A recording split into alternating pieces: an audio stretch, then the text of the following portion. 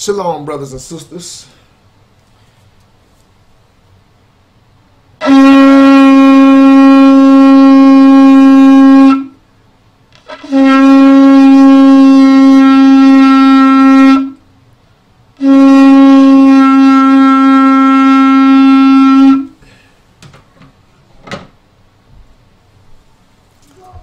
Shema Yasha'ala Yahweh Alahayanawa Yahweh Akkad. Shema Yasha'ala Yahweh Alahayanawa Yahweh Akkad. Shema Yasha'ala Yahweh Alahayanawa Yahweh Akkad. Through the spirit and power of Yahweh Ba Shemamat Yahweh Shai. On the behalf of the blacks, Hispanics, and Native Americans, we bringing you another edition concerning Solid Foundation Israelite Academy. Also, be sure to support Solid Foundation International Ministries. I am your host, Shabar Judah Israel. We're going to get in and out with this lesson. Double honors to the elders, salutations to the Akim that's preaching his truth, teaching his truth, in season and out of season, prophesying the downfall of America, waking up one black, Hispanic, and Native American at the time. Why? Because according to the Bible, the biblical prophecies, you are the chosen people, the Israelites. Now, what is this lesson about? This lesson is about concerning the book of Enoch. Now, what you see before you, brothers and sisters, I have two copies of the book of Enoch. I have one copy by Stephen Ash, and I have another copy by John D. Ladd. And there are many other copies of the book of Enoch besides these two that I'm holding up before you, brothers and sisters. I was asked concerning the book of Enoch, does it go hand in hand to scripture? Does it line up? Does it correlate to the Bible? Is it synced to the Bible? Is it biblical inspired? Is the book of Enoch biblical inspired, and does it line up with the Bible? Okay. Is it safe to go into the book of Enoch? Okay. Can the book of Enoch be proven to be biblical inspired? Well, say no more, brothers and sisters. This lesson is official, and we're going straight into it, so let's get it. See this guy right here? Brothers and sisters, don't have a whole lot of time on my hand, but I'm going to try to do this lesson super fast. You see this guy right here? Many of you may not know this guy, but brothers and sisters, we're going to give you some history concerning what? The book of Enoch. The guy that you're looking at, this guy name is James Bruce. James Bruce, he is an Edomite, a descendant of Esau, so-called white man. He's an Edomite. We all know the children of Esau, the white man, is the goddamn devil that the Bible speaks of. So first and foremost, know that, brothers and sisters, before we go any further. The Edomites are your enemies, blacks, Hispanics, and Native Americans. Why? Because they are the ones that plotted to subdue you and take you down and keep your secret hidden from you for many ages. So we don't trust the Edomites. We don't trust the so-called white man. And I'm saying that for a reason, because when you think of James Bruce, you think of the book of Enoch. I don't care what version that you possess, but you think of the book of Enoch. Now, why do I say that? Because let's say James Bruce, he was sent to Ethiopia. This guy that you see, he was sent to Ethiopia. Well, because he had heard that copies of the book of Enoch existed in the book of Ethiopia. Salah, he had heard that the copies of the book of Enoch existed in Ethiopia. All right. And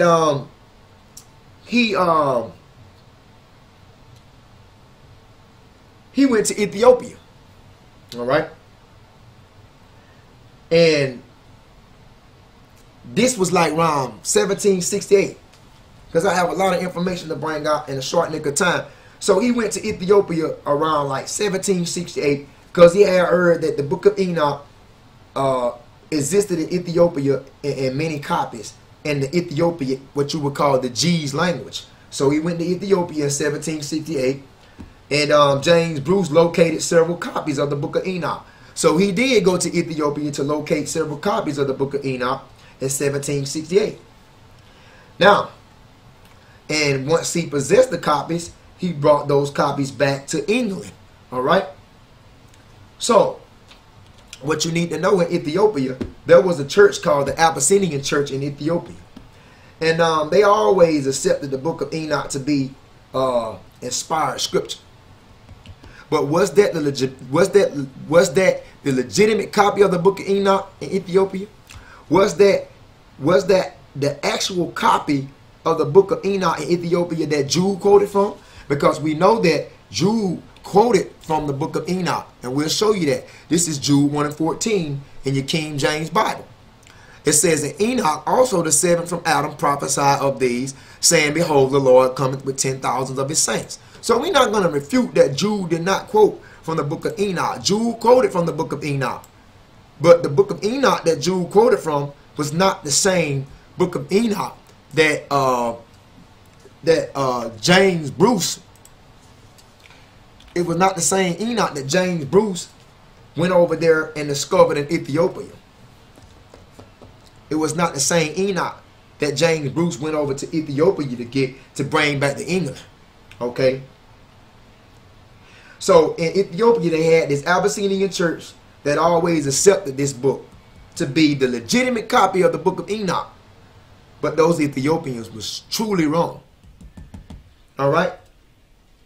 And what they did, they protected this book down through ages in Ethiopia because they thought that was the legitimate book of the book of Enoch.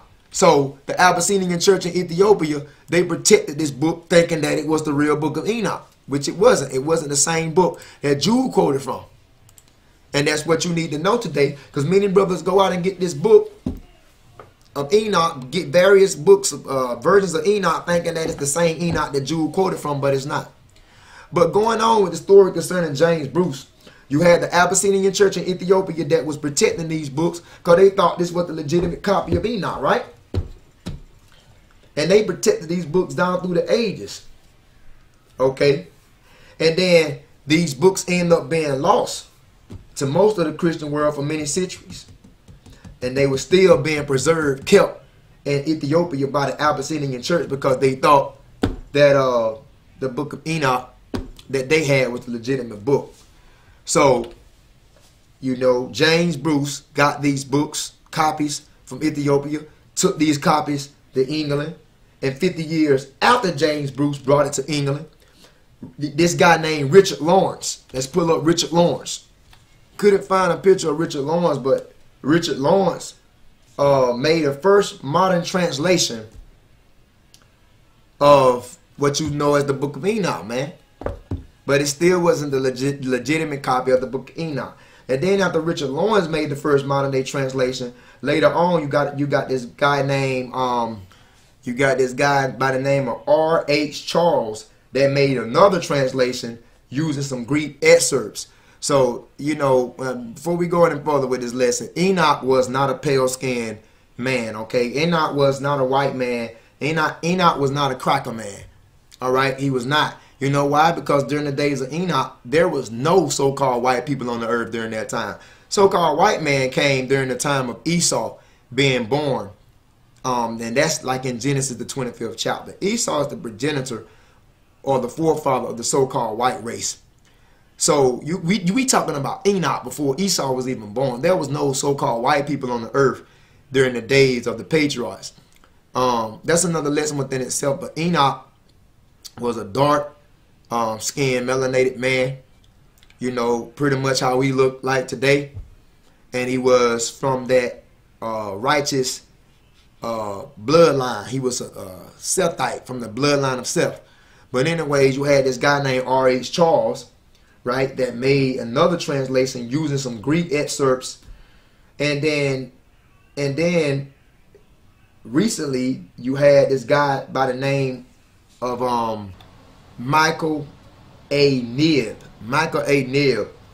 using many texts and partial texts put together an adequate translation of the book of Enoch. So the book of Enoch, man, the actual manuscript, which was written in Paleo Hebrew, that was never found. You know, so it backs all the way up to some copies being found in Ethiopia in the Ethiopic language, which is known as G's. These copies was found by James Bruce because he had heard they was located over there. So he did locate several copies of the book of Enoch from Ethiopia in the Ethiopic language G's. And he brought those copies back to England, brothers and sisters. And 50 years later, after James Bruce brought those copies back to England, you had Richard Lawrence that made the first modern translation. And then you have R.H. Charles, all right, brothers and sisters, that made another translation using some Greek excerpts. And then last, you had this guy, Michael A. Neal, which you see right here, that used many texts and partial texts, and he put together an adequate translation, which you got the Book of Enoch today. You know, and there are many modern versions of the Book of Enoch, but they are not the same Enoch that Jude quoted from in 1 and 14. Okay, the Book of Enoch today is not the same Enoch that Jude quoted from. Okay, because they never found it. You understand? So, yeah, all these translations are rough, obscure, and confusing. And that's what this says in the Book of Enoch on page 32 in the introduction. On page 32 in the Book of Enoch on page 32, it says, all these translations of the Book of Enoch, going back to the copies, early copies being found in Ethiopia, it says, yet all these translations are rough, obscure, and confusing. So what they telling you? The very Book of Enoch that you possess today, brothers and sisters, you cannot rely on. They are confusing. What about the Dead Sea Scrolls? What about the Dead Sea Scrolls? The Dead Sea Scrolls contain many copies and partial copies of the Book of Enoch. Okay, the Dead Sea Scrolls contains many copies and partial copies of the Book of Enoch. Okay, and those Dead Sea Scrolls that contain many copies and partial copies of the Book of Enoch have been altered today. They have been altered by the so-called white man, which is the devil. So you will never know the full truth concerning the Book of Enoch. And the very Book of Enoch that you have today, you can't rely on this, man. All right? Actually, the Dead Sea Scroll that contains many copies and partial copies of the Book of Enoch, actually the Dead Sea Scrolls, there was found 17 copies of the Book of Enoch. And I'm pretty sure those Dead Sea Scrolls was legit, and they did have the legitimate information of the Book of Enoch, the partial copies of the Book of Enoch in there. But the goddamn white man, he has submerged that, and he's not going to give you the truth. He has altered those copies and give you watered down copies today. You know, so don't rely on the Book of Enoch today that you have, because it's not the same scroll or text that Jude quoted from in chapter 114 of Jude. All right, this Book of Enoch today is not legit. I have the Book of Enoch today because I'm going to show you many errors in this book. I'm going to show you that it's not biblical inspired, and I'm going to show you that it doesn't correlate with the Bible. I'm going to show you actually the Book of Enoch.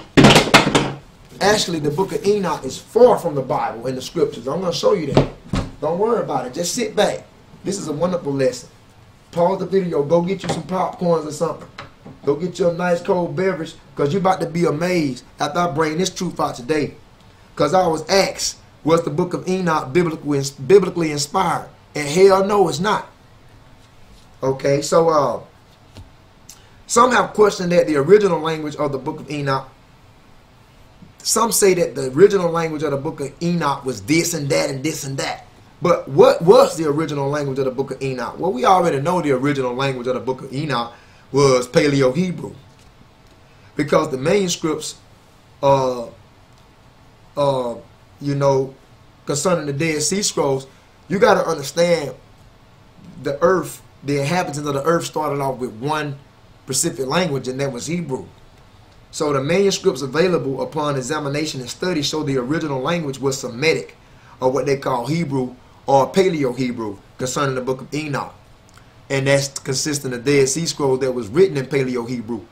All right, so the original language that the Book of Enoch was established in was the Hebrew. All right, that's not hard at all. So the original language used by Enoch would have been the original language, the Paleo-Hebrew, or some call it Aramaic, which goes back to the Paleo-Hebrew. Step away from the Paleo-Hebrew. So this guy claims on page 33 in this Book of Enoch by John D. Ladd, he says that the Book of Enoch, as an end result, you will find, I believe, he said, I believe,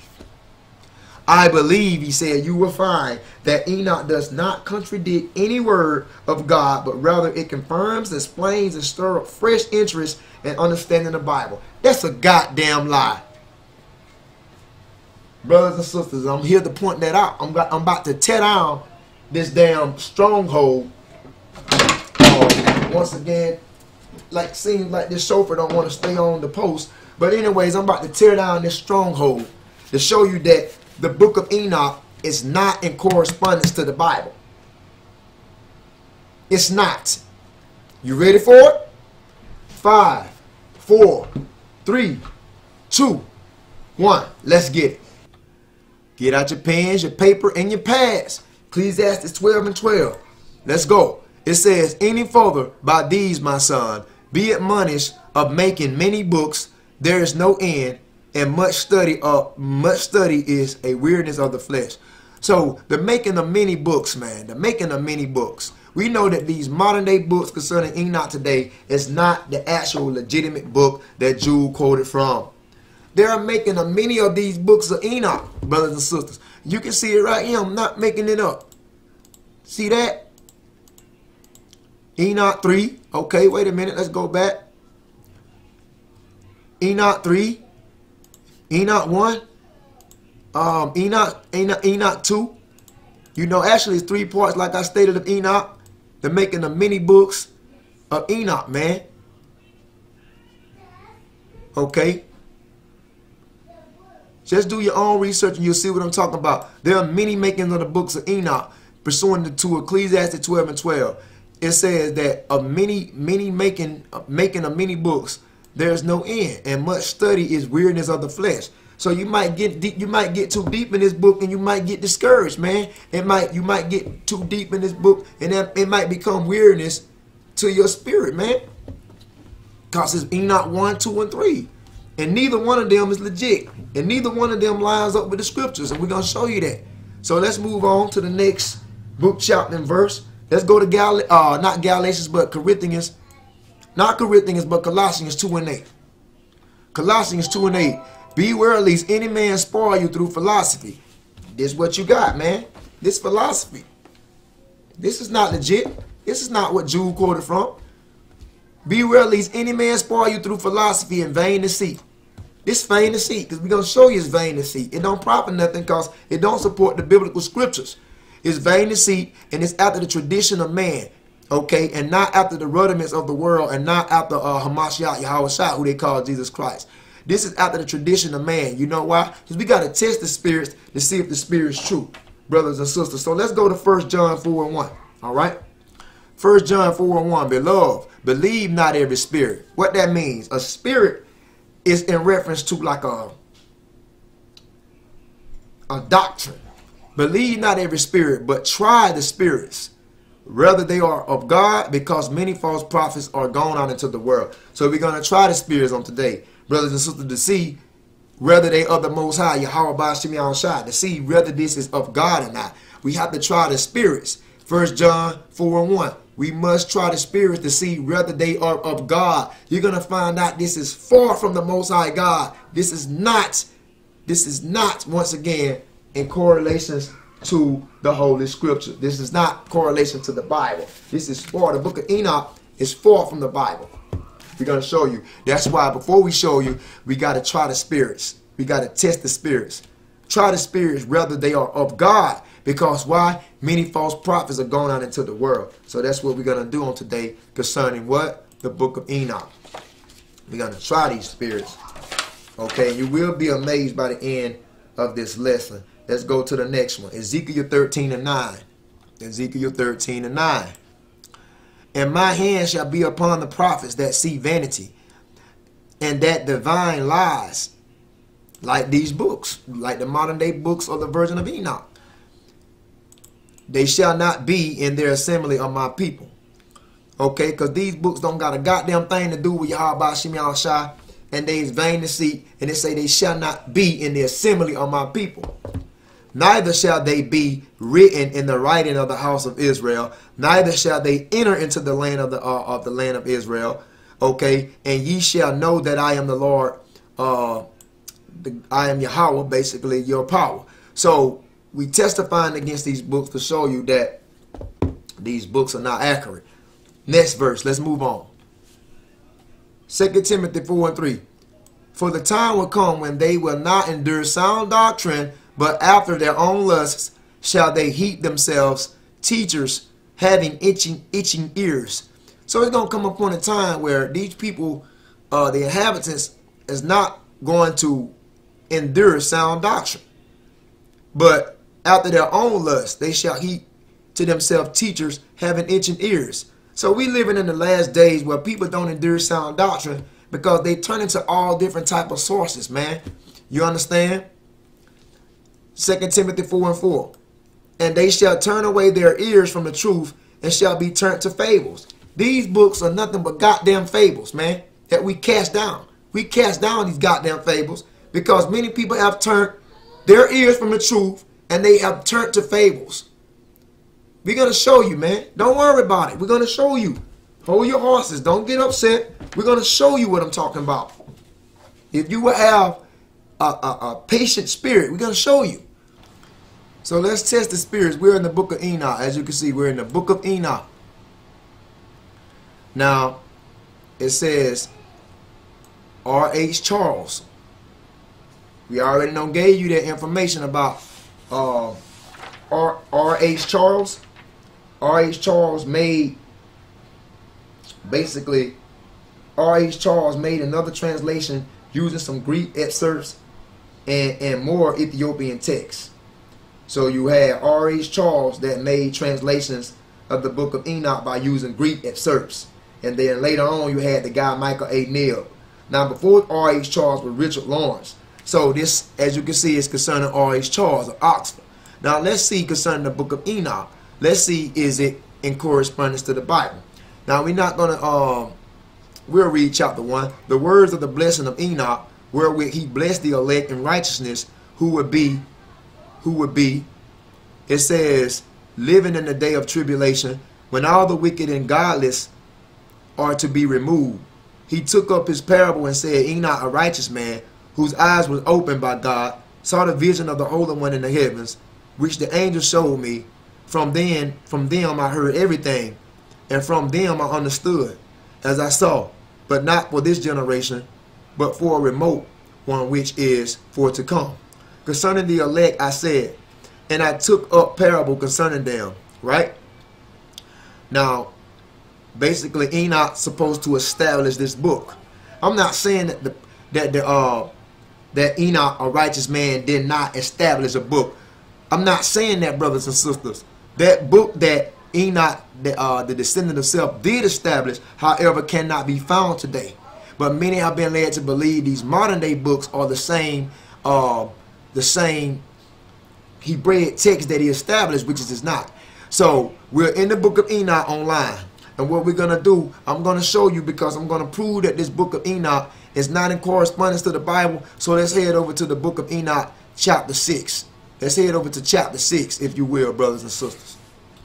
This is Enoch, chapter 6. It says, and it came to pass when the children of man,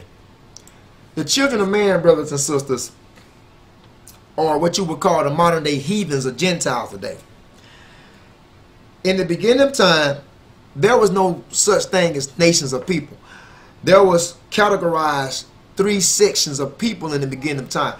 You had sons of God, which are modern day Israelites. You had sons of man or children of man, which is the modern day Gentiles or the heathen. And then last but not least, you had the sons of the wicked. Okay, which is the modern day Edomites today, the descendants of Esau, that wicked seed of Cain. All right, so in the beginning of time, you had 3 subdivisions of men. They was not known as nations. You had sons of God, which is modern day Israelites, sons of man, or some may say children of man, and then you had sons of the wicked. So it's talking about, it came to pass when the children of man had multiplied, that in those days were born unto them. Right? Now, when you go into the Bible, this is Genesis chapter 6. Genesis chapter 6, and the same thing in the King James Bible, Genesis 6:1. It came to pass when man began to multiply on the face of the earth, and daughters was born unto them, which in the book of Enoch, it states that it came to pass in the book of Enoch chapter 6, it states that it came to pass that the children of man had multiplied, that in those days were born unto them beautiful and comely daughters. The children of man back then, or what you would call the sons of man back then, was the modern day heathens, the Gentiles. Same thing in Genesis chapter 6, verse 1. Back then, when men began to multiply on the face of the earth. Okay? Alright. The daughters were born unto them. Genesis chapter 6. That the sons of God saw the daughters of man, that they were fair, and they took them wives of all whom they chose. Now, I'm not going to do a lesson breaking down the sons of God, but you have to look at my video concerning, I think I have a video concerning S.F.I.A, and it speaks of there's no such thing as fallen angels or something like that. Check that out. But the sons of God was known as the modern day Israelites, the chosen people. That was their title back then before they received the name Israel. They was known as sons of God. Because all those sons of God, those was that righteous lineage that came out of Seth's bloodline, which was the third son of Adam and Eve. And Seth had a righteous bloodline. However, Cain had a wicked bloodline. And you had the Sethites that went and married into the lineage of the daughters of Cain. The daughters of Cain was known as the daughters of man. You know. And you had the sons of God, which were the Sethite, that righteous lineage, that saw the daughters of man, that they was fair, that saw basically the daughters of the descendants of Cain, saw that it was fair, and they took them wives of all who they chose. So what Genesis 6 is talking about is first time that interracial marriage was instituted on the earth. But it's in a metaphorical phrase, it's in an allegorical phrase, or what you would call a figurative phrase, or some militarized phrase. You know what I'm saying? So the sons of God are related to the Sethites that took the daughters of man, the daughters of the descendants of Cain, and they married into those. They intermingled. They mixed the holy seed among the daughters of Cain, man. You know, that's what it's talking about. So the book of Enoch, in the book of Enoch, in chapter 6, similar to chapter 6 in Genesis, the book of Enoch chapter 6, it says, in the angels, it says that in those days, when the children of man had multiplied in those days, were born unto them beautiful and comely daughters. In Enoch chapter 6 and 1, Enoch 6 and 2, Salah, it says, the angels, the children of heaven, saw and lusted after the daughters of men. Okay? But it never said angels, brothers and sisters, like the book of Enoch chapter 6 state angels. It never said angels, brothers and sisters. In Genesis chapter 6, verse 2 in the Bible, King James, it said that the sons of God. It never said angels. That's why we got to test the spirit to see if the spirit is true. So the book of Enoch, brothers and sisters, chapter 6 in the book of Enoch is not lining up with chapter 6 in the King James. Because the King James tell you that the sons of God took daughters of man. But the book of Enoch tell you that angels took daughters of man. Sons of God, brothers and sisters, they were not celestial beings. The sons of God was just the descendants of Sethites, the righteous lineage. However, in Genesis chapter 6 concerning Enoch, it tells you that there were angels. Nowhere in Genesis chapter 6 in your Bible mentions anything about angels. You know, some people say, well, the sons of God, they were called angels. No, they were not. No, they were not. The sons of God were never called angels, like the book of Enoch chapter 6 will have you to believe, because it says in Enoch 6, the angels, the sons of God were never called angels. How do we know that? Let's go to Hebrews chapter 1. This is Hebrews chapter 1 in your King James Bible. We got to test the spirit to see if they're true or not, to see if they are the Most High. Now watch this. It's talking about, Hebrews 1 talks about Jesus the Christ, who we better yet know as Yahweh. It says, Hebrews 1 and 4, being made so much better than the angels, because the Messiah was made better than the angels, as he had by inheritance obtained a more excellent name than they. Watch this, Hebrews 1 and 5. For unto which of the angels said he at any time, thou art my son, this day I have begotten thee. So the Most High is telling you right here, he never told the angels at any time that they was his son and that this day that he had begotten them. He never told the angels that. However, he did tell Israel that they was his son, and he also told the Messiah that he was his son. See, it says, and again, I will be to him a father, and he shall be to me a son. Basically what it's saying, did he say to the angels in Hebrews 1 and 5, did he say to the angels at any time that the angels was his son, that thou art my son? Did he say to the angels that this day I have begotten thee? Did he say to the angels, I will be to him a father? Did he say to the angels, and he shall be to me a son? No, he never told the angels that. However, he did tell Israel that they was his son. And he did tell Yahweh, who they call Jesus Christ, that was his begotten son. But however, he never said to the angels at any time that thou was his son. See that, brothers and sisters? So your book of Enoch chapter 6 is a damn lie. That's not the same book of Enoch that Jude quoted from. So when it says the angels saw the daughters of man, the angels which are the children of heaven saw and lusted after these women and said to one another, come, let us choose us wives. Let us choose us wives from among the children of man. Supposedly in the book of Enoch chapter 6, the angels said, let us choose wives from among the children of man. Angels don't have sex, man. We'll show you that in your King James Bible. So we can see right there so far in Hebrews 1 and 5, he never said the angels at any time was his son. And that's why I told you in Genesis 6 and 1 or Genesis 6 and 2, it said that the sons of God saw the daughters of man that they was fair. It never said the angels. So your book of Enoch is a goddamn lie. All right? This is a lie when it says the angels, the children of heaven, saw and lusted after the daughters of man. Never said that. Your King James Bible in Genesis 6 and 2 tell you the sons of God. So in Genesis chapter 6, it never mentions anything about angels. It said sons of God. Who are the sons of God? The sons of God was that righteous lineage that came from Seth bloodline, the third son of Adam and Eve. But who were these daughters of man? They were the daughters that came from the wicked lineage of Cain, who the sons of God, the righteous lineage of Seth, married into their line. Okay? Genesis 6 and 3.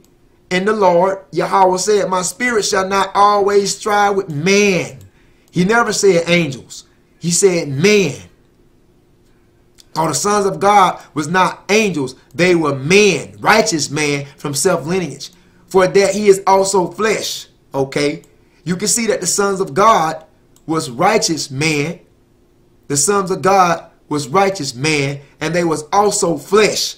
They was not celestial beings. Yet his days shall be 120 years. So men, days were numbered. If these was angels, angels don't have stipulation to the limitation of years. They is infinite power. They live forever. You understand? So Genesis 6 and 4 goes on to say that there was giants in the earth in those days. There was giants in the earth in those days, which goes back to Nephilim, which goes back to fallen ones.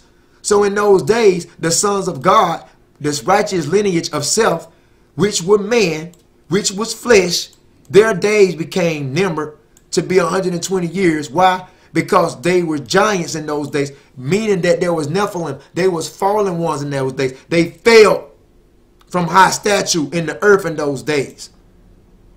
And it says, after, when the sons of God, which were the righteous lineage of Seth, when the sons of God came into the daughters of man, came into the daughters of the lineage of Cain, that wicked lineage, and they bare children to them, there became mighty men, which man of old and renown. Basically, they bare children that were skillful man in weaponry and in art. They were skillful man in weaponry and art. You know, that's all it's talking about. They were mighty men. They were very skillful in weaponry and things in that nature. But we're going to show you that the book of Enoch is not legit, because it talks about angels. Now, it's Genesis, in book of Enoch chapter 6, supposedly the angel said, let's go get these daughters, and said to one another, come, let us choose us wives among the children of man. let us beget children. Now, I'm going to show you that angels don't even marry, because the book of Enoch chapter 6 telling you that angels slept with daughters of men and begat children. Angels don't marry. How do we know that? We'll show you easily. Angels don't marry. Matthew 22 and 29, we're going to start right here in the Gospel of Matthew in the King James Bible. Yahushua, who they call Jesus, answered and said unto them, ye do err not knowing the scriptures. Why did he say that? Because let's read up a little bit.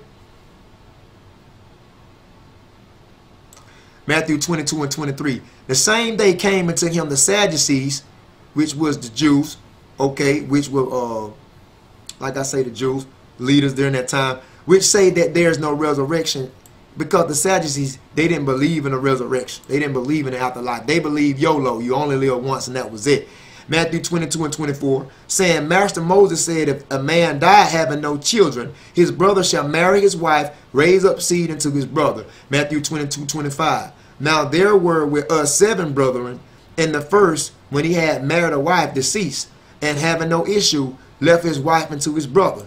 Because there was a law in Israel saying that if you had a particular woman you was married to, you didn't leave behind seed for that, into that woman you was married to, that your brother had to take upon that woman to leave seed behind for you, so your name would not be blotted out of Israel. Matthew 22 and 26. Likewise, the second also, and the third unto the seventh. Matthew 22 and 27. Last of all the woman died also. So at last of all the woman died also. There were 7 brothers that didn't leave behind seed. And last but not least, the woman died also. Matthew 22, 28. Therefore in the resurrection, whose wife shall she be of the 7 brothers that didn't leave behind seed? For they all had her. Matthew 22 and 29. Yahushua, who they called Jesus, answered and said unto them, ye do err not knowing the scriptures, nor the power of God. Matthew 22, 30. For in the resurrection, they neither marry. Because in the resurrection, when you die, you become a celestial being, man. When you die, you become a celestial being. You're no longer terrestrial when you die. You give up the ghost, you become a celestial being. For in the resurrection, celestial beings, they neither marry, nor are given to marriage. So basically, when you die, you become an angel. Because we are nothing but angels that is incarcerated in the human flesh. The spirit is an angel that's incarcerated in the human flesh. When you die, that spirit is released from the body. And you become a celestial being. So when you die, you actually become an angel. It says they neither marry nor are given into marriage, but they are as the angels of God in heaven. So Yahushua, who they call Jesus in Matthew 22:30, tells you that in the resurrection, when you become a disembodied person, when you become a spiritual entity, which they call celestial being, it says they neither marry. Now, what is marriage? We know marriage, according to the Bible, is sexual intercourse. Nor are given in marriage, but are as angels of God in heaven. So the angels don't marry, man. Angels don't marry. So what the hell the book of Enoch chapter 6 is talking about, man? When they talk about there was angels that, when it says in Enoch 6 that there were certain angels which were known as the children of heaven that lusted after the daughters of man and said, come, let us choose us wives from among the children of man and begat children. That's a goddamn lie. That's bullshit. Because the angels don't even marry, man. See, that's why we got to test the spirit to see the spirit is true. Because we showed you in Matthew 22 and 30 in your King James Bible, the angels don't marry. So who really was these sons of God in Genesis chapter 6 that saw the daughters of man, that they was fair and they took them as wives of all who they chose? Those were nothing but the righteous lineage of self. Some righteous man of the bloodline of self had failed. They fell short because they eventually ventured off into marrying the daughters of the lineage of the wicked Cain. And that was the first interracial marriage instituted on the earth in Genesis 6. Genesis 6 is just telling you interracial marriage in a parabolic, metaphorical, dark saying. That's all it's saying. You understand? So the book of Enoch chapter 6 talking about angels and whatnot marrying the daughters of man, that's a damn lie.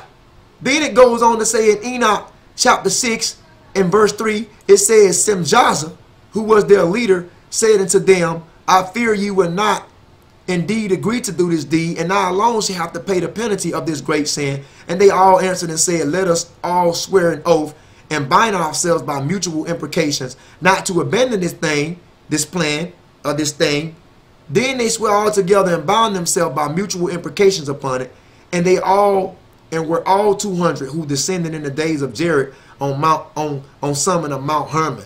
Just because you mix the truth with a lie doesn't mean that it's the actual truth. You're going to find out that the book of Enoch was merged. They mixed the truth with deceit. And that's the most dangerous thing you can do. But they not smart enough. So they not smart enough for me that I can't pick it up. I'm going to show you every error in this goddamn book that's talking about Enoch is legit. Because first and foremost, it said S.F.I.A, who was their leader, said unto them, I fear you will not indeed agree to do this deed. So basically, out of these legions of angels, S.F.I.A was their leader, right? I'm going to show you how messed up this book of Enoch is, because it tells you in Enoch chapter 6. It tells you in Enoch chapter 6 verse 3, S.F.I.A was the leader. But let's see what it says in Enoch chapter 69. Let's see what it says in Enoch 69. Okay. So let's go to the 69th chapter of Enoch, starting with the 4th verse.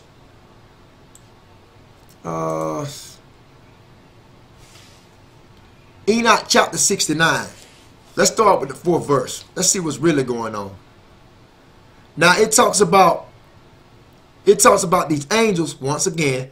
Says the name of the first is Jaquan.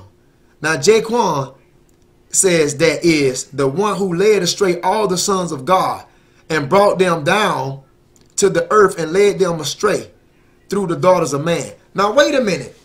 Wait a minute. I thought Enoch 6 and 3 said that S.F.I.A was the leader that led the sons of God astray. But now in the book of Enoch 69 verse 4, it says Jaquan was the one who led all the sons of God and brought them down to earth and led them astray.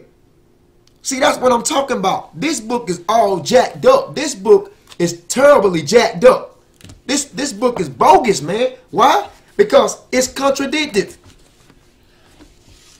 Brothers and sisters, it's contradicted.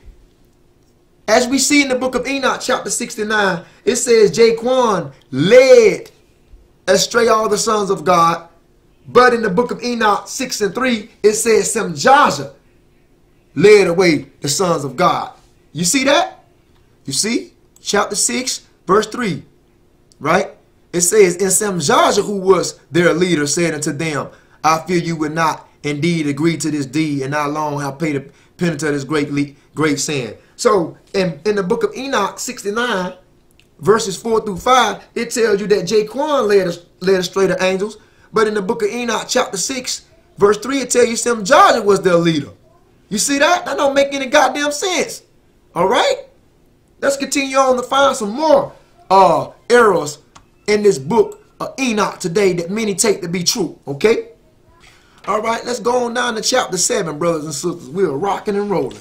Let's go on down to chapter 7. Let's see. It says, and all of the others together with them took into them wives. So they saying that, you see right here, I'm going to show you something. This is very funny. Because supposedly, you know, all these angels was led by, in Genesis 6 and 3, S.F.I.A was the leader of all these angels, as you can see right here. You had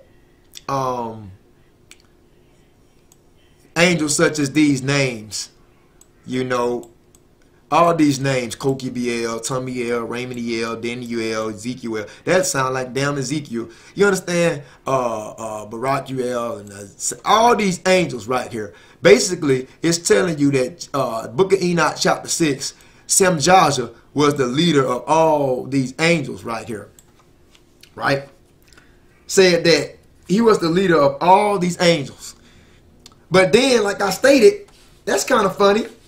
Because in book of Enoch 69 verses 4 and 5, it said Jaquan was the damn leader. But anyway, let's go to chapter 7. And all these others together with them, talking about all those angels, took unto themselves wives, which they chose. We already showed you angels don't marry.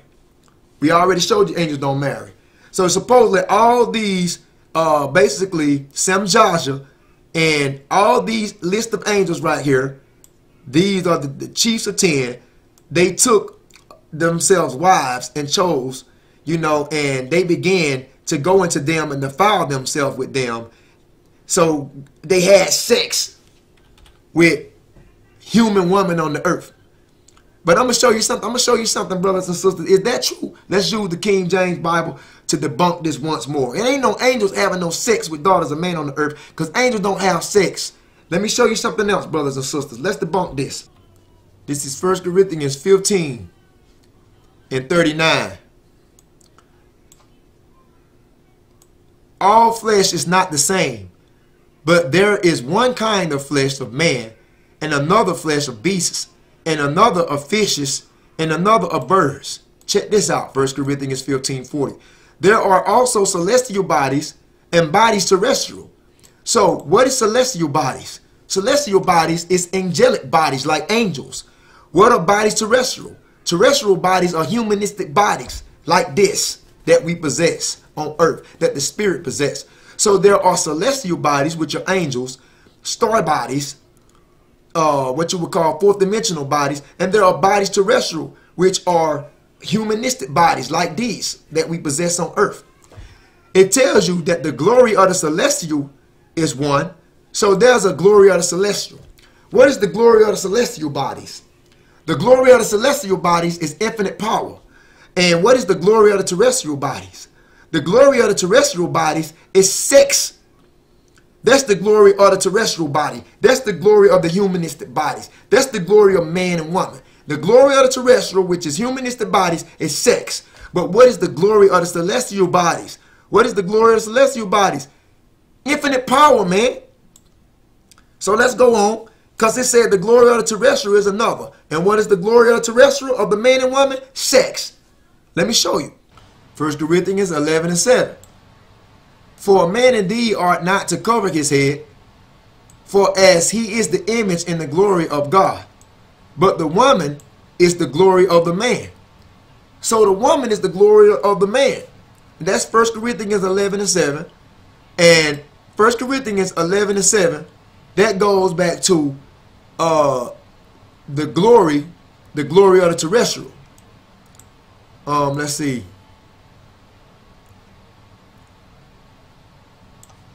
That goes back to the glory of the terrestrial, which the glory of the humanistic body, which is the glory of man, the glory of woman. The glory of the terrestrial is another. And what's the glory of the terrestrial? Sex. Because we showed you.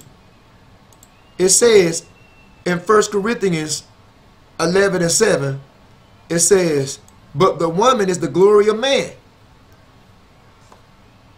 Because every man desires a woman, a true woman, and they desire sex. You see? So the glory of the terrestrial is one, and the glory of the celestial is the other. The glory of the terrestrial is the woman, which is the glory of the man. That's sex. But what is the glory of the celestial? Infinite power. So the glory of the celestial is infinite power. The glory of the celestial is infinite power. The glory of the celestial is not, once again, sex. The glory of the celestial is infinite power. So it wasn't no angels having sex with the daughters of man, because angels don't have a carnal mentality like that. Okay? Angels can't sin, man. All right? So when you go in Jude and say the angels that sin, that's a metaphorical phrase, man. A figurative phrase talking about the sons of God, which are the S.F.I.A. Let's go back into the book of Enoch. So I wanted to say that because the chapter 7 in the book of Enoch tells you that all these angels came and had sex with wives. You see that? And it says that they defiled themselves with them, and they taught them charms and enchantments and cutting the roots, and made them acquainted with plants. You know, basically put mankind on things they didn't know. And listen up. It says, and they became pregnant, and they bare great giants, whose height was 3,000 ells. You know how much 3,000 ells is, brothers and sisters? That's 450 feet tall.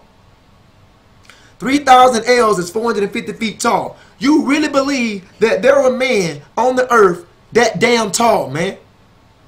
Man, you niggas gotta be some fucking idiots, man. Excuse my French, but it's the truth.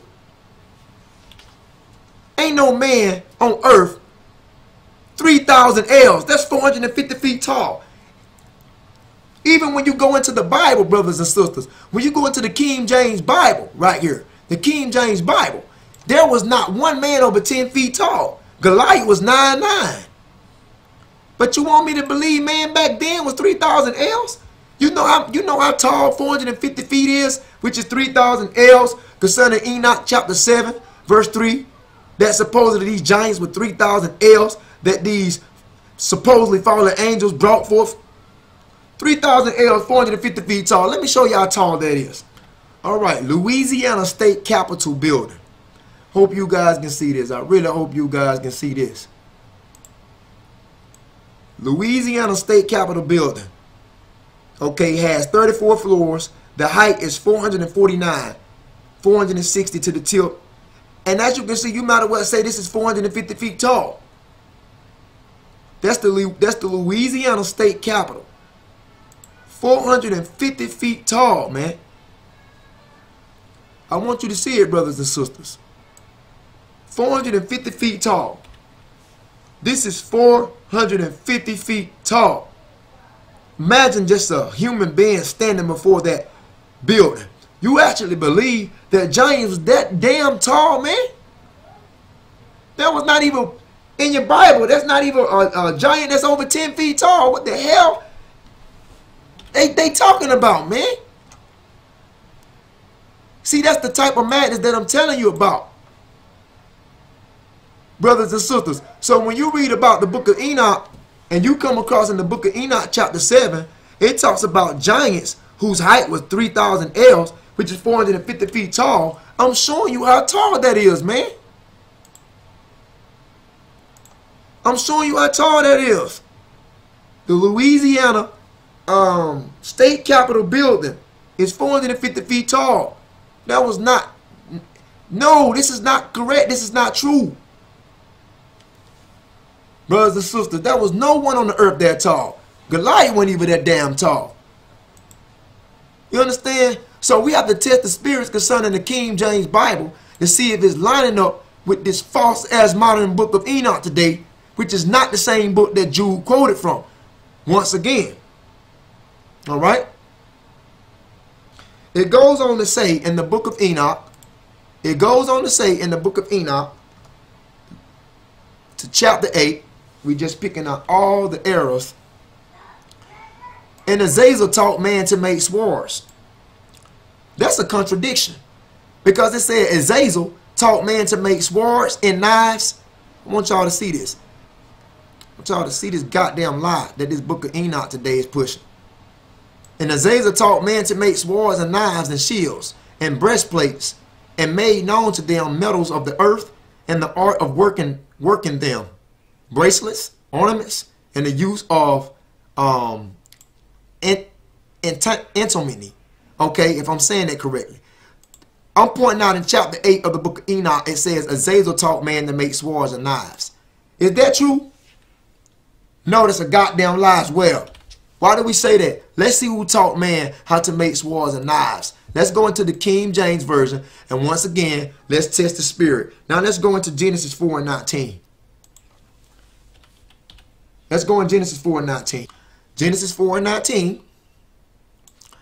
Genesis 4:18. In Enoch, now that's not the same Enoch here. Supposedly the book of Enoch. That's not the righteous Enoch through the bloodline itself. Okay. This Enoch, however, in Genesis 4:18, is the Enoch, the descendant of Cain, that wicked one that slew his brother Abel. It says Enoch was born Arad, and Arad begat Mahaziel, and Mahaziel begat Methusiel, and Methusiel begat Lamech. All these are the descendants of Cain, that wicked one. Genesis 4:19, and Lamech took unto him 2 wives, because Lamech was the first progenitor. I mean, not the first progenitor, but Salah, the first polygamist of the earth. He took 2 wives. The name of one was Ada, and the name of the other was Zillah. But what they don't tell you here, brothers and sisters, Lamech's 2 wives, Ada and Zillah, was the descendants of Seth. Ada and Zillah was the descendants of Seth. So you had Lamech, the wicked line of Cain, that married into that righteous line of Seth, and Ada and Zillah was the descendants of Seth, because Ada and Zillah was the daughters of, I believe, Enoch.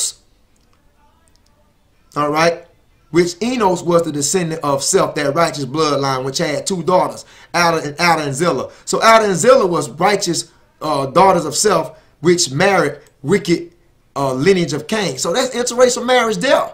But anyway, that's another lesson within itself. Let's get to what we're talking about. It says, and Ada bare Jabal. He was the father of such as dwell in tents, and of such as have cattle.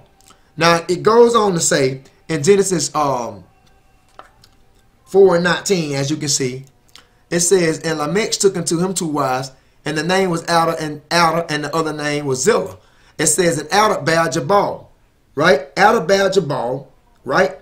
It says, and he was the father of such as dwell in tents, and as such that have cattle. Now watch this, Genesis 4:21.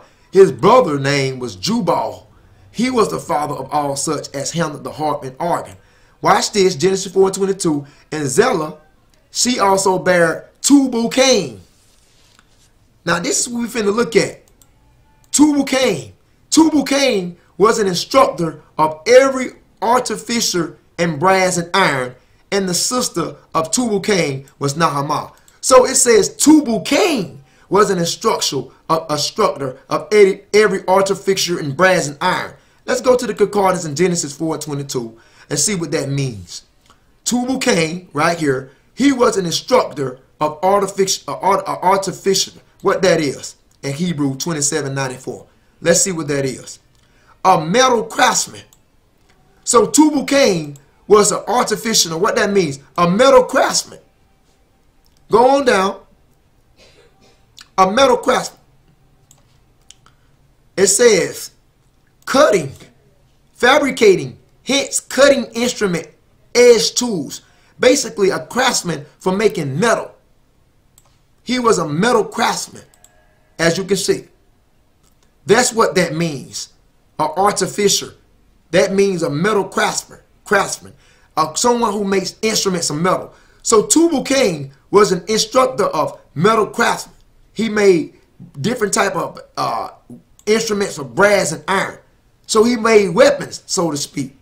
So it tells you in Genesis 4:22 that Tubal-Cain was an instructor of every artificer in brass and iron. He was the first metal craftsman that made instruments of metal. But what they tell you in this phony ass book of Enoch today, they tell you in the chapter 8 that Azazel taught man to make swords and knives. You see that bull? So there you go again. The book of Enoch is wrong, using the King James Bible to tear down these strongholds of false philosophy and deceit. As you can see, man. Okay, let's move on. Now, in the book of Enoch, chapter 8, they talk about this certain angel named Azazel, right? Azazel. What is Azazel? Let's find out what is Azazel. Okay, let's pull out the book of Enoch for a minute, and let's go into the King James Bible to find out what the hell is Azazel. Because supposedly to the book of Enoch, that's an angel. Let's find out. Leviticus 16:6. Let's find out if is Azazel a damn angel or what. And Aaron shall offer his bullock of the sin offering, which is for himself, and make an atonement for himself and for his house. Leviticus 16:7. He shall take the 2 goats and present them before the Lord at the door of the tabernacle of the congregation. Leviticus 16:8. And Aaron shall cast lots upon the 2 goats, one lot for the Lord and the other lot for the scapegoat. Now let's look at scapegoat in Leviticus 16:8, and let's see what that says. Scapegoat. Let's look at the Hebrew for scapegoat in Leviticus 16:8. Scapegoat, right? Scapegoat in Leviticus 16:8. It says, let's see, brothers and sisters. Leviticus 16:8. It says, Azazel. Scapegoat is Azazel. So Azazel ain't no goddamn angel. Azazel goes back to a scapegoat, man. Hebrew 57 and 99. Look it up in the concordance for yourselves. Right?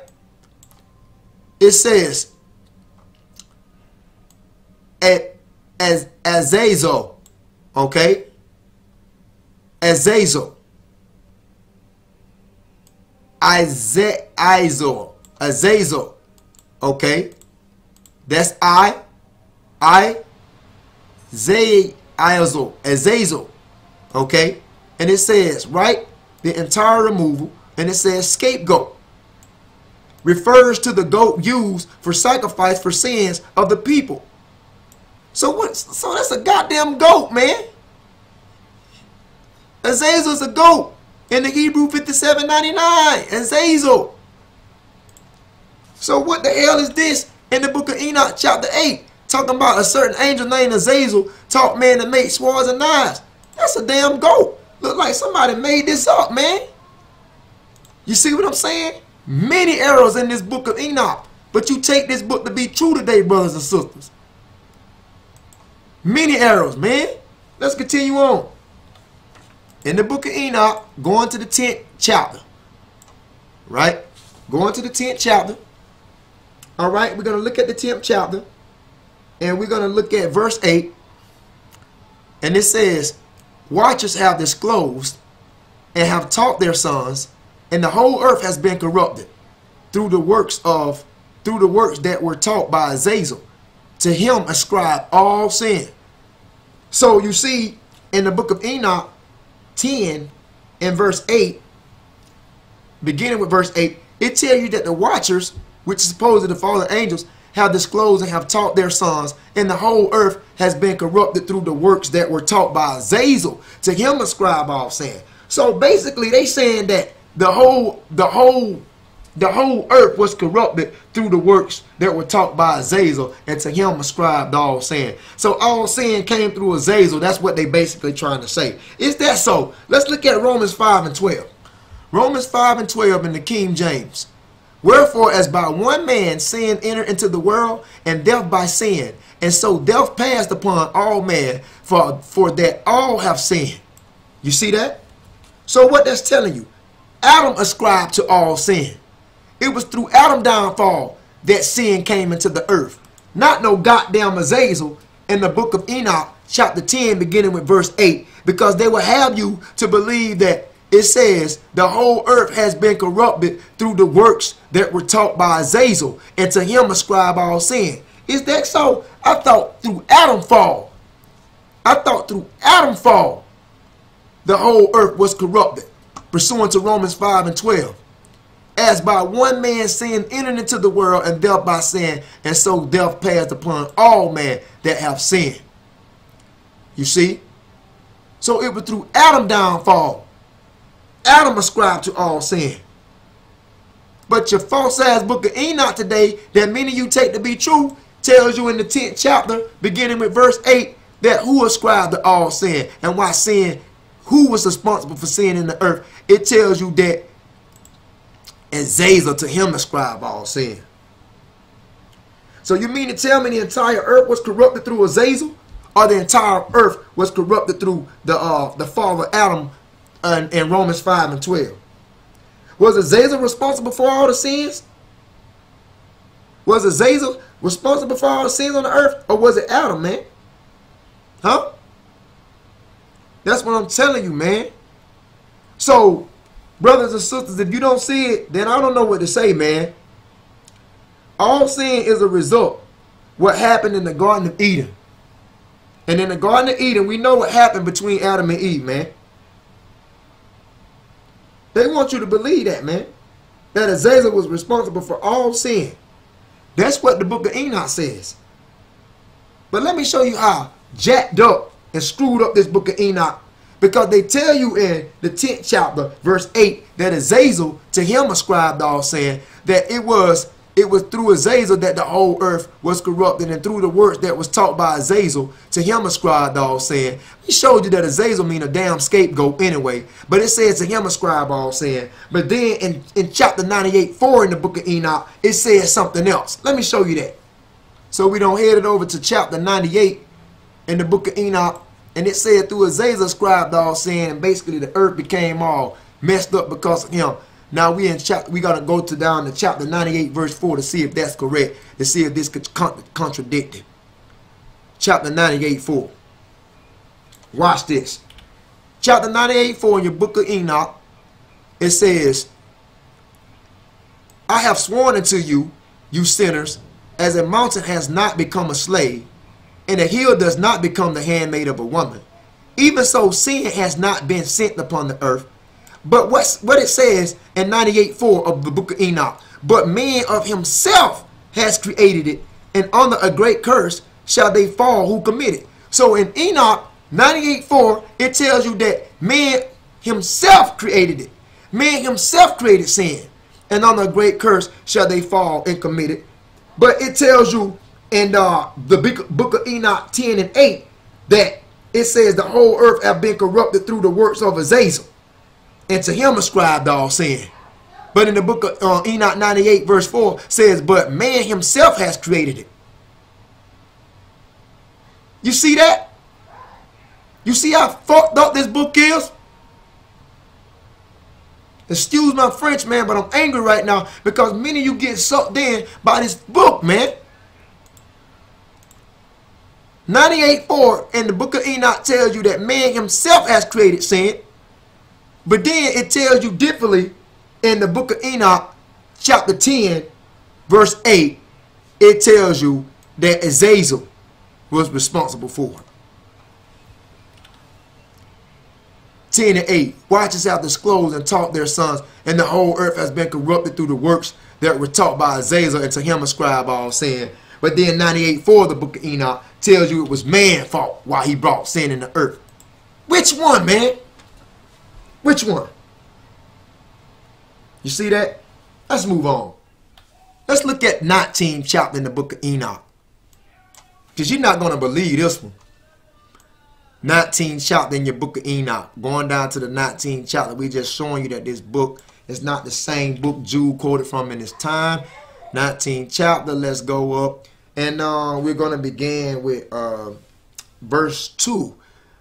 We'll just read all this, 19th chapter. And Uriel, supposedly an angel, said to me, here shall stand the angels who have connected themselves with woman, and their spirits assuming many different forms and defiling mankind, and shall lead them astray into sacrificing to demons as gods. Here shall they stand to the day of the great judgment. So supposedly these angels was put into some type of abyss. All right, it says, which they shall be judged till they are made of the end of, and the woman also of the angels. So supposedly these women that partook in this, the woman who went astray shall become sirens. You see that? So in the book of Enoch chapter 19 verse 2, it tells you that woman, certain woman, also of those angels that went astray with those angels, they became sirens. Now what is a siren? This is your book of Enoch 19 verse 2. It said that certain women that partook in what these angels did, they became sirens. Now what is a siren? Watch this. I'm going to show you something. Let's go to Google and let's just type in siren. Now we went to Google and we typed in siren because according to the book of Enoch chapter 19 verse 3, certain women that partook in the fallen angel activity, these women also of the angels who went astray became sirens, as you can see. Now what the hell is a siren? We are in siren now. You see that? It says siren. Now what does that say? It says in Greek mythology. This is Greek mythology, man. So this goddamn book of Enoch is talking about goddamn Greek mythology, man. You understand? Those are sirens. Supposedly the woman that partook in this activity with the fallen angels, the Most High, you know, took away their legs because they indulged, supposedly, according to the book of Enoch, the fallen angels was coming down, popping the daughters of man. They was opening their legs, giving it to these fallen angels. So the Most High cursed the women to keep the women from opening their legs and having sex with the more fallen angels. He turned their legs into fishtails, man. It says Greek mythology. This is Greek mythology. It says the sirens were dangerous creatures who lured nearby sailors with their enchanting music and voices to shipwreck on the rocky coast of their island. Roman popes placed them on some small islands called Serenum Scopi, if I'm saying that right. So where this siren shit comes from? It says this is Greek mythology. That's not non-fiction. That's fictional. That's Greek mythology. Similar creatures, mermaids. Basically, that's what that is. A goddamn mermaid, man. You see that? Let's click into it. You see that? You see that? A siren. Supposedly, these women that partook in this activity with these fallen angels or having sex, they saying, the book saying that the Most High cursed these women. The Most High cursed these women and took away their legs to keep them from having sex with the supposedly fallen angels, and they became sirens. That's what your damn book of Enoch says, man. In the 19th chapter. 19th chapter, verse 3, it says that, verse 2 in 19th chapter, it says, verse 3, I believe, when astray shall become sirens. Says, women also of the angels who went astray shall become sirens. And I, Enoch, alone saw the vision, the ends of all things, and no man shall see as I have seen. Get the fuck out of here with that, man. You understand? There was, you know, because that's impossible, man. The book of Enoch speaks about chapter 19, verse 3, about women becoming sirens, man. We showed you what that is. Women's becoming sirens. Look at that. That's what the book of Enoch speaks of. Women becoming sirens. And what is that? This is nothing but Greek mythology. Mythology is not real. It's fables. Let's see what the Bible had to say about that. Let's go into the King James. Let's go. 2 Peter 1 and 16, because supposedly your book of Enoch is talking about goddamn mermaids. Greek mythology. That's what your book of Enoch is talking about. This right here, man. Talking about women look. And I'm going to tell you, there wasn't even no white woman in the beginning of time, man. Because the Edomites came after Genesis, the 25th chapter. You understand? But it's talking about, this is how women end up looking, because the Most High cursed women for having sex with fallen angels, and they start looking like that, man. Is that correct? Because this is Greek mythology. Is that correct? 2 Peter 1 and 16. For we have not followed cunningly devised fables. This is nothing but a cunningly devised fable, because it's Greek mythology. We already showed you, man. 2 Peter 1 and 16. For we have not followed cunningly devised fables, when we made known unto you the power of the coming of our Lord and Master Yahushua, who they call Jesus Christ, but were eyewitnesses of his majesty. So, for we have not followed cunning devised fables. We don't follow no cunning devised fables, which is Greek mythology. So this book of Enoch, chapter 19, verse 3, talks about women that became angels. Women that indulged with supposedly fallen angels, who had sex with fallen angels, was cursed and became sirens, man. What does the Bible say about that? That's known as a cunning devised fable, which we are not to follow. So we burn this goddamn book. Get rid of it, man. Because after this lesson, I think that's what I'm going I think that's what I'm going to do, man. You understand? That's the only reason why I got the book. To show the lies up in it. See? So we don't fall out the cunning devised fable. Let me give you 1 Timothy 1 and 4. 1 Timothy 1 and 4. Neither give heed to fables. Once again, what is this? Fable. Ain't no woman on earth ever did that. Ain't no woman on earth ever became cursed to go through such. Ain't no woman on earth ever was found like that, man. That's Greek mythology. I'm showing you what it is. That's Greek mythology. Sirens Sirens are Greek mythology. Greek mythology. Sirens. Do we look like goddamn Greeks? The Greeks are Edomites, man. We are the children of Israel. Blacks, Hispanics, and Native Americans. We the chosen seed. Do we look like goddamn Greeks? Edomites? Even the Romans believed that bull. But the book of Enoch tells you that woman became this for having sex with fallen angels.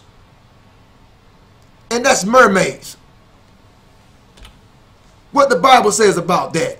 Don't give heed to fables and endless genealogies which minister questions rather than godly edifying, which is in the faith. So we about godly edifying, giving you the truth of this Bible. We're not about giving heed to no cunning and devised fables which have endless genealogies like Greek mythology does. But then, however, you go and read the book of Enoch thinking that that's godly structure, and it talks about women, also of the angels who went astray and became some goddamn sirens.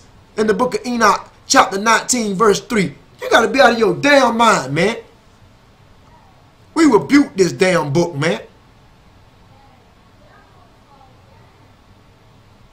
Okay?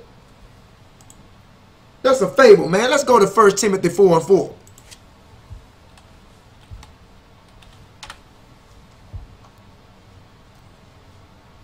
First Timothy 4 and 4. For every creature of God is good, and nothing to be refused. I think that's the wrong scripture. Wait a minute. 1 Timothy, let me see. 4 and 4. Wait a minute. Salak is 2 Timothy 4 and 4. It says, and they shall be turned. Let's go right here. 2 Timothy 4 and 3. Let's start right here. For the time will come when they will not endure sound doctrine. Because the time gonna come when people start venturing off from the Bible and start going in several other books, man, taking these books to be true. Like the book of Enoch, right? So the time will come, brothers and sisters, you know, where they would not endure sound doctrine. They would not believe in what the Bible says. They would not use precept upon precept to get their understanding. But after their own lust shall they heap unto themselves teachers having itching ears, 2 Timothy 4 and 4, and they shall turn away their ears from the truth and be turned into fables. Okay, and that's what some Israelite camps have did. They have turned their ears from the truth to be turned into fables because they love reading about this sci-fi shit. They love reading about Enoch. That's not the correct Enoch that Jude quoted from. And they like reading about women being turned into sirens and shit. They love Greek mythology. They love fictional stuff, man. They rather believe this than to stick with the Bible. They rather believe such things like that. That's what your book of Enoch talks about. Yeah, that's what your book of Enoch talks about. Okay. Now, brothers and sisters, this can't be true. Supposedly the Most High cursed the woman for indulging in sexual practices with supposedly fallen angels and took away their legs so they wouldn't bust their legs open to get their vagina pumped. So he turned their legs into fishtails to keep them from opening their coochie up. That ain't true. There's no such thing as half human, half beast. Why? Because we have to rely on what the scripture says. What the scripture says, 1 Corinthians 15:39. It literally tells you that all flesh is not the same flesh. All flesh is not the same flesh. Right? All flesh is not the same flesh.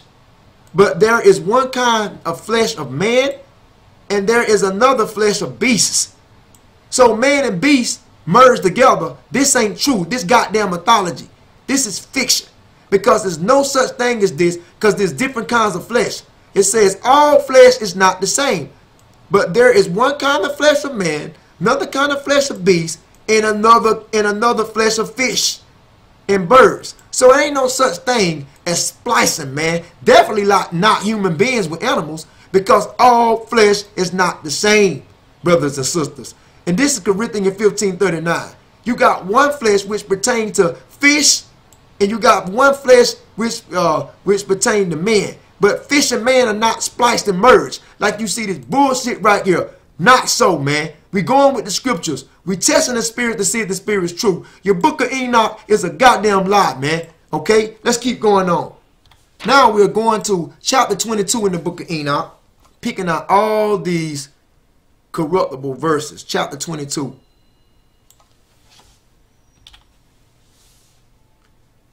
chapter 22. Chapter 22 speaks about basically paradise. And it talks about how you have the righteous man separated from the wicked man. Basically, if you're a righteous man when you die, you go to a place of paradise. If you're a wicked man when you die, you go to Hades. And the righteous and the wicked ones are totally separate. That's a damn lie, because all go to the same place. And I'm going to show you. Let's start with 22, and let's start with verse 5, I guess. All right, 22 and verse 5. And his voice went forth to heaven and made soup. So let's start with verse 4. Simon therein. Yet that all the souls of the children of man shall assemble here. So let's start with verse 1 and get clear understanding of 22 of the book of Enoch. And thence I went to another place, and he mounted and of a hard rock, and there was in it 4 hollow places, deep and wide and very smooth. How smooth are the hollow places and deep and dark to look at. Then Raphael is actually an angel, so that's true. Raphael answered one of the holy angels, which was a holy angel, who was with me.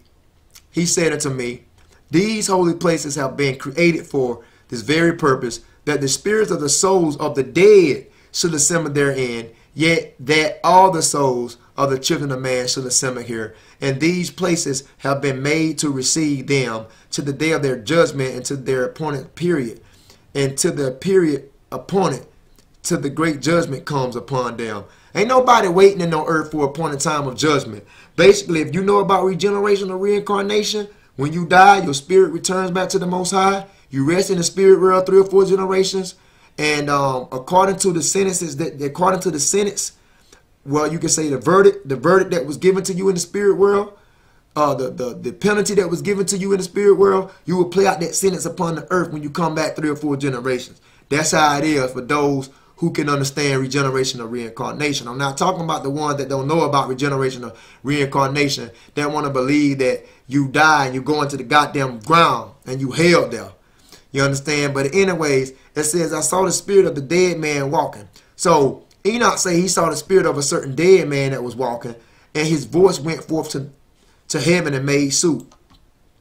And I asked Raphael, Enoch asked Raphael, the angel, who was with me, and I said unto him, this spirit which maketh soup, who is it?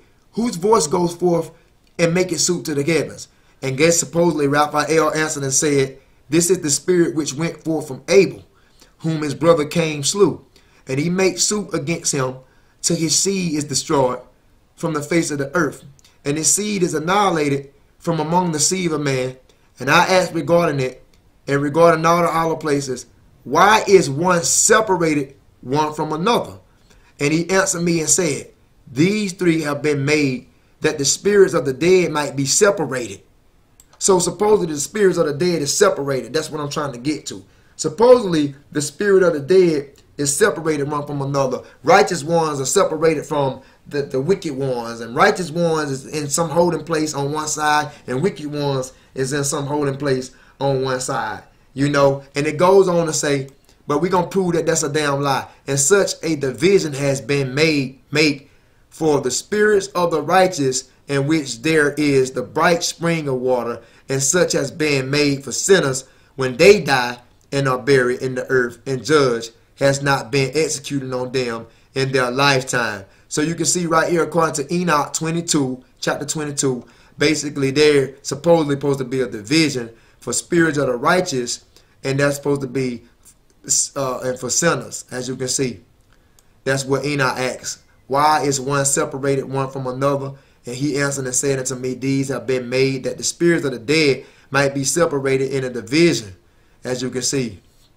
You know, so supposedly there is a separation. If you're a wicked ass person, you go to a holding location in paradise, and if you're a righteous person, you go to a righteous location and they separate.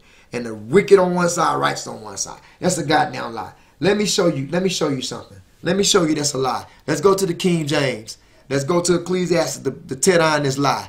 concerning this false ass book of Enoch to show you that all wicked man and woman go to the same place.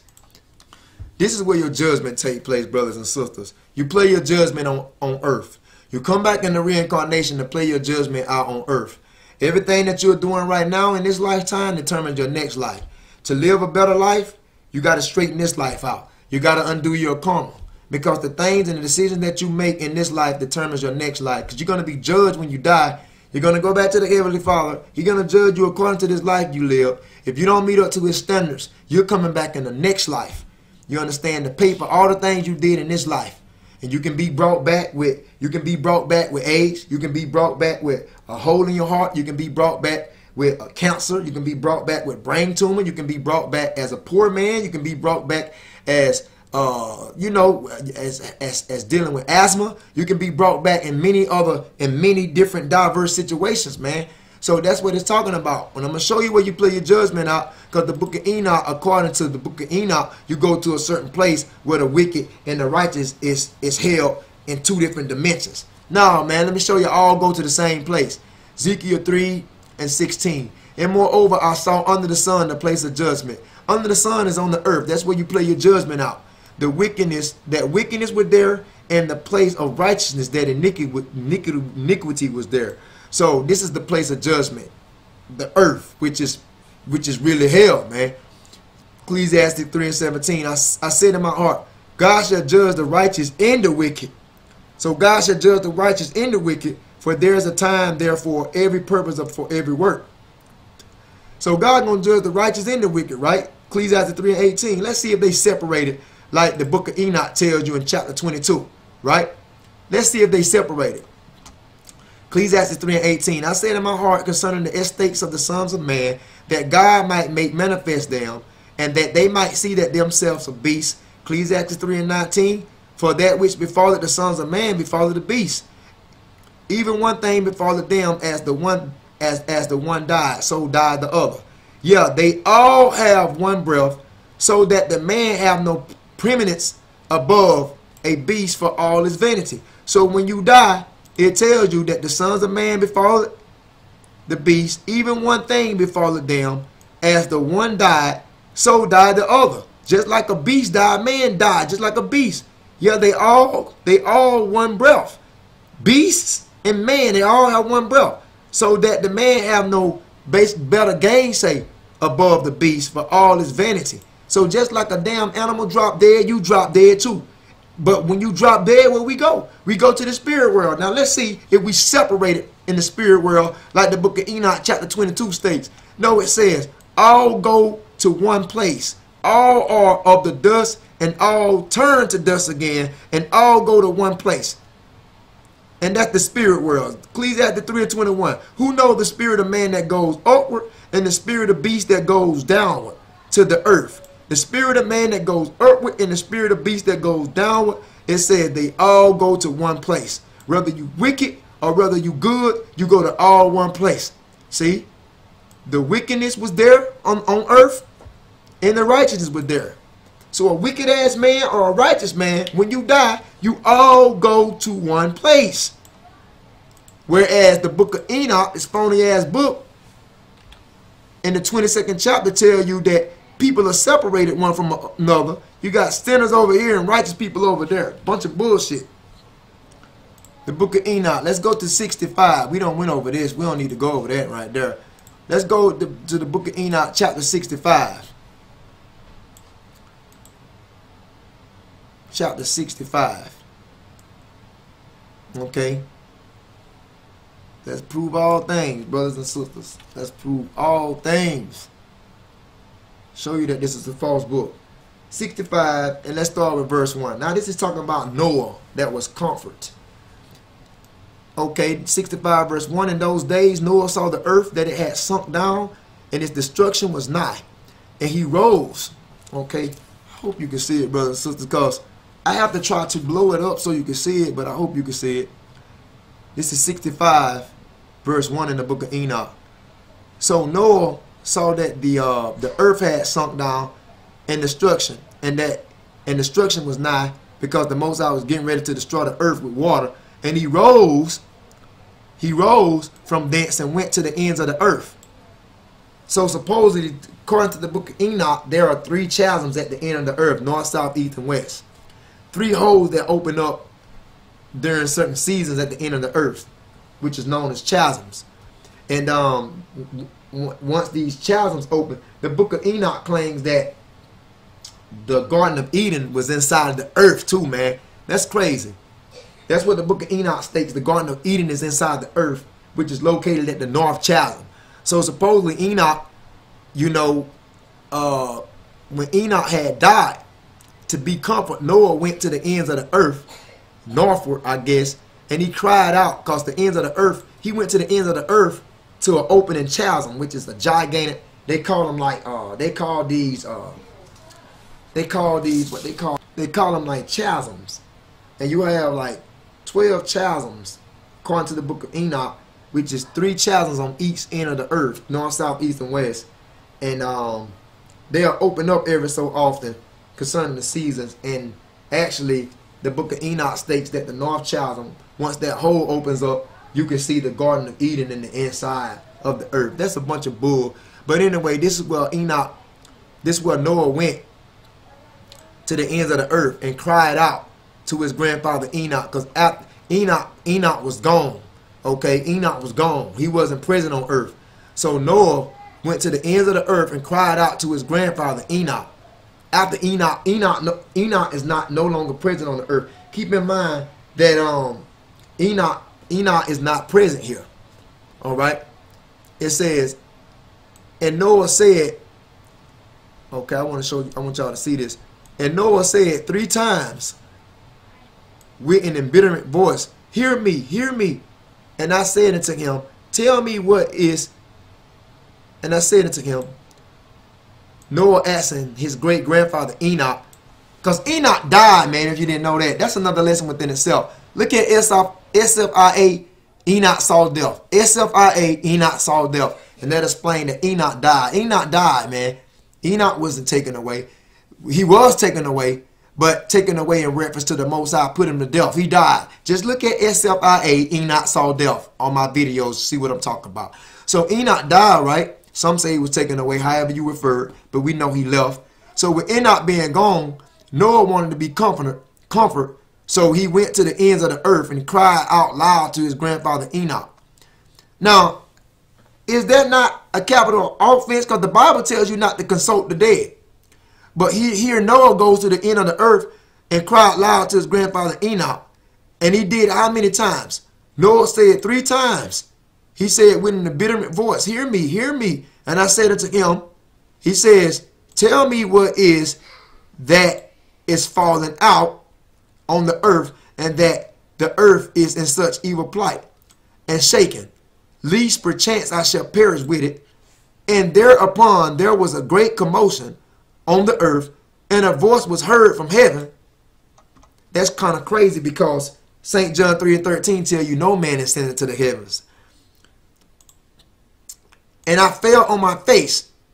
That's what Noah said. And Enoch, my grandfather, came and stood by me and said unto me, why hast thou cried unto me with a bitter cry and weeping?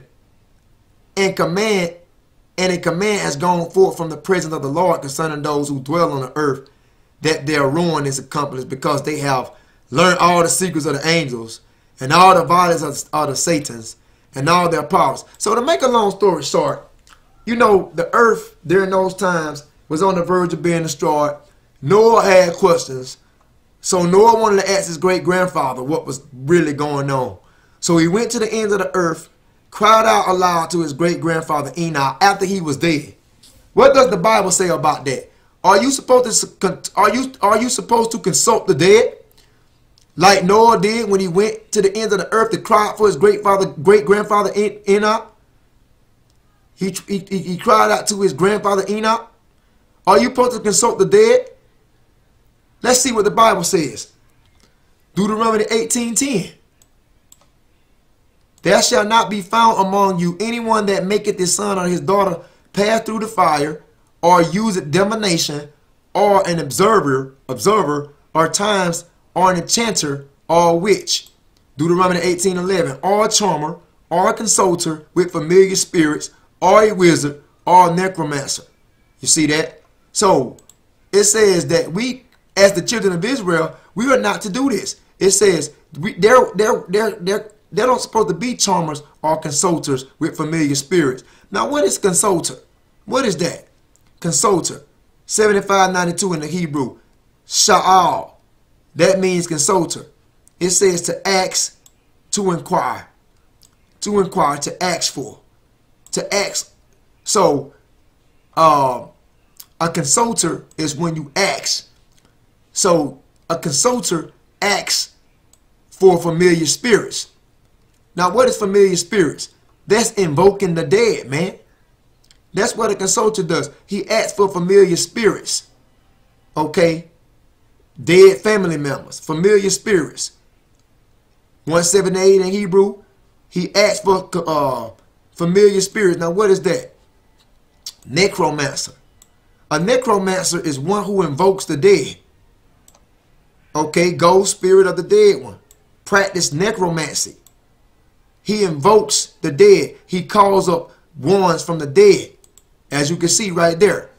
That's what familiar spirits. A consulter is one who acts for spirits of the dead.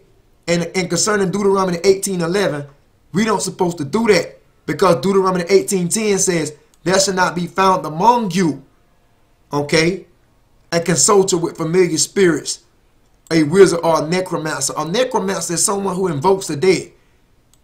So they got necromancy in the book of Enoch, chapter 65, because Noah went to the ends of the earth to cry out to his grandfather Enoch that was gone from the earth. So that's necromancy. That's consulting a familiar spirit, man. And you know what? Pursuing the First Chronicles 10 and 13, you know that cost Saul his life, man. That cost Saul his life. Okay, we'll show you that. But it's okay for Noah to do it? Come on, man. First Chronicles 10 and 13.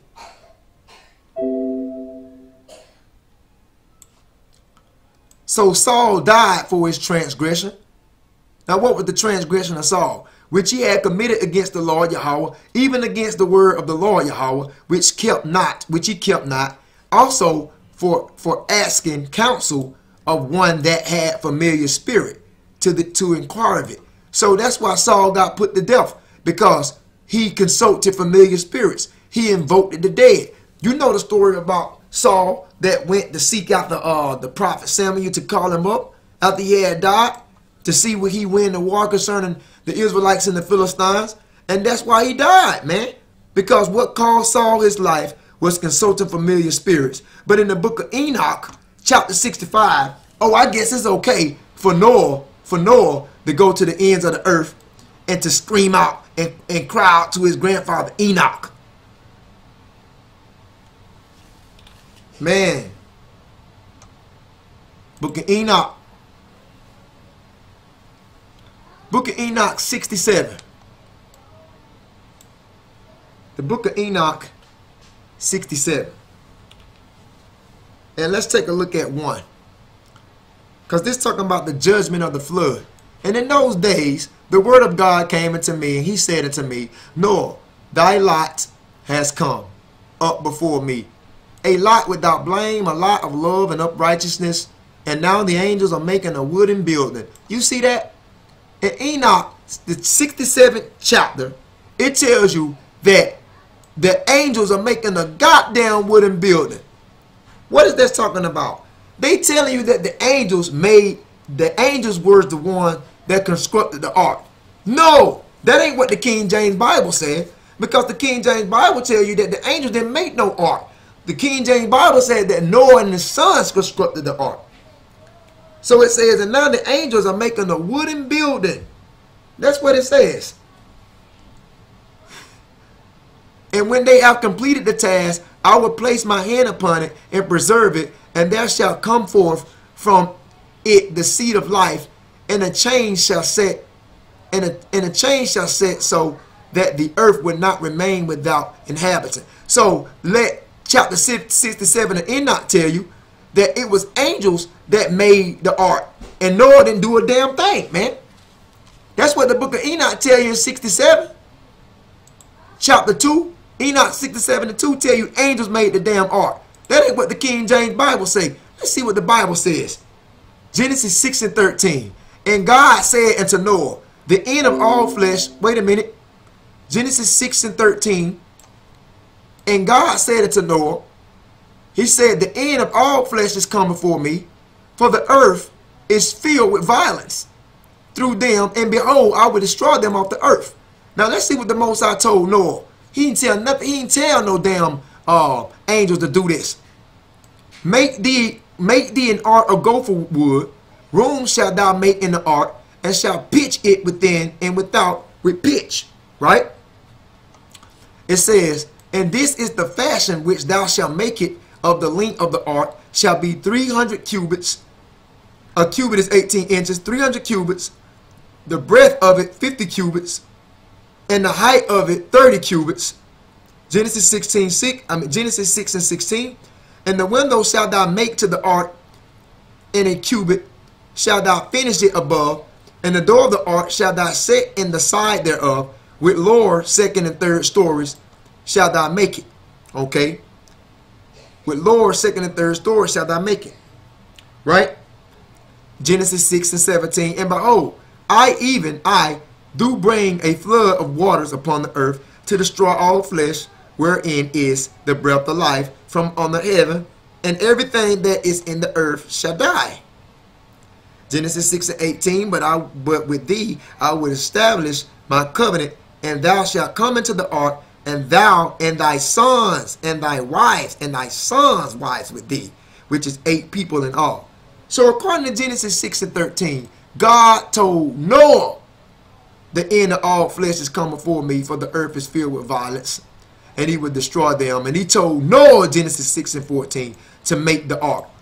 Well, your book of Enoch in chapter 67, the damn book of Enoch tells you that 67, verse 2 in the book of Enoch tells you that angels are making the wooden building. Wow, brothers and sisters. See that? But you want to keep following the book of Enoch, man. Go ahead. I don't want you. You know, it's so many grammatical errors in this book, man. It's sad. I'll be here all day. I gotta make an end to this video because there's so many errors in this book. Let's go to chapter 69. Chapter 69. There's so many errors in this book of Enoch. Chapter 69. And let's look at chapter 69 and 6. Chapter 69 right here. And let's look at verse 6. Alright. Let's start with verse 6. If I can find it. Their bodies with daughters of man. It's talking about the angels, supposedly fallen angels that defiled. Let's see. Let's start right here. The sons of God. Let's start right there. The sons of God brought them down to the earth and led them astray through the daughters of man. And the second was named Asbiel. He imparted to the holy sons of God evil counsel and led them astray, so they defiled their bodies with the daughters of man, talking supposedly about these fallen angels, which were none other than the Sethites. And the third was named Gadriel. Gadriel. The third name was Gadriel. He it is who showed the children of man all the blows of death, and he led astray Eve. So it says Gadriel in the 69th chapter of the book of Enoch. It says Gadriel led astray Eve. Wait a minute. It says in the 69th chapter of the book of Enoch, Gadriel led astray Eve? What in the fuck? Gadriel led astray Eve? Wait a minute. How can that be? When according to the book of Enoch, the fallen angels was not around during the time of Adam and Eve. But it says Gadriel led away Eve in the 69th chapter. How is that? When these fallen angels was not around the time of Adam and Eve. But Gadriel led away Eve. This wicked angel, supposedly, Gadriel led astray Eve. That ain't what the Bible say. Gadriel didn't lead astray Eve. That ain't what the Bible say. Because Adam and Eve was around before these damn fallen angels supposedly came to the earth. So Gadriel didn't lead Eve astray. Let's see what the King James say, who led Eve astray. Let's go to the 3rd chapter of Genesis. To rebuke this demonic ass book, man. Let's see who led Eve astray. Genesis 3rd chapter, verse 3. Now the serpent was more subtle than any beast of the field which the Lord God had made. He said to the woman. The serpent said to the woman, "Yet have God said, you shall not eat of every tree in the garden?" Blah, blah, blah, blah, blah. We already know about Genesis 3. Let's skip down to 4 first. Genesis 3 and 4. And the serpent said to the woman, "You shall not surely die." Right? So eventually Genesis 3 and 6 said the woman saw that the tree was good for food and that it was pleasant to the eyes. She and the tree to be desired to make one wise. She took of the fruit thereof and did eat, and gave also her husband with her, and he did eat. And then it tells you eventually that in Genesis 3 and 12, and the man said, "The woman who thou gave to me to be with me, she gave me of the tree, and I did eat." You see that? Genesis 3 and 13, and the Lord God said to the woman, "What is this that thou hast done?" And the woman said that the serpent beguiled me, and I did eat. So she said that the serpent beguiled her. The serpent led her astray in Genesis 3 and 13. It wasn't no goddamn Gadriel. Because in the 69th chapter of the book of Enoch, it tells you Gadriel led Eve astray. Don't you see that? This book is done. It's finished. The serpent beguiled Eve, man. Not Gadriel. Because he wasn't even around. If Gadriel even exists, he wasn't even around during the time of Adam and Eve. Fallen angels supposedly came, if it's true, which is not, came in Genesis chapter 6, way after Adam and Eve. So how in the hell that Gadriel led Eve astray? Okay. I'm going to show you one more error in this book of Enoch, man. And I gotta end this lesson. I got to, brothers and sisters, because I'm going to be here, and this lesson going to be like 2 hours and some change.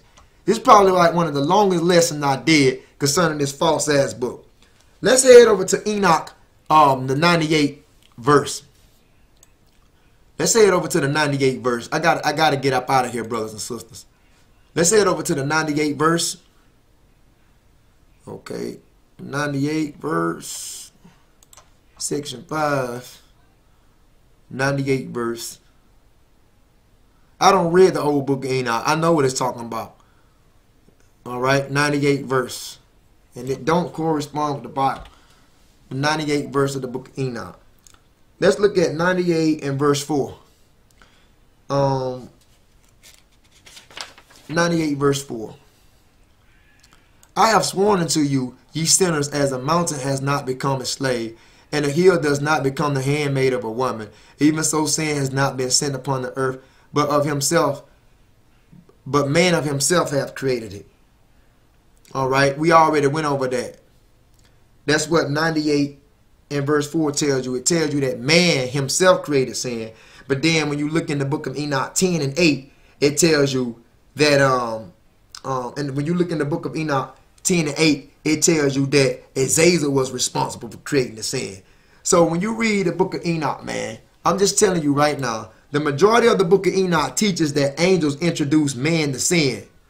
Now, this verse says that man created sin by him damn self. By him damn self. That's crazy, man. So, once again, the book of Enoch, no, leave this book alone. Get rid of it, brothers and sisters. Trash it. Leave it alone. Get rid of it. Both of them. Whatever book you have, throw that shit away in the garbage, man. Because the book of Enoch is not biblical inspired. It's not the same book that Jude quoted from. Once again, this has been another lesson concerning solid foundation Israelite academies. No, it was a long lesson, but it was worthwhile. The elect of the nation of Israel If you have eyes to see, ears to hear, let them perceive, let them hear what is being said. Until next time, we say shalom.